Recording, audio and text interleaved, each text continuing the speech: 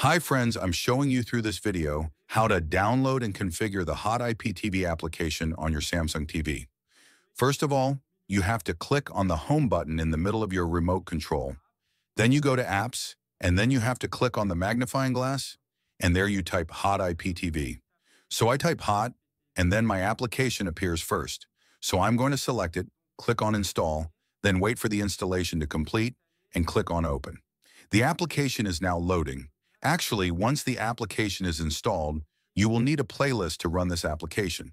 So you can buy this playlist from the website that appears in the first comment, or you can also find this website in the description of this video.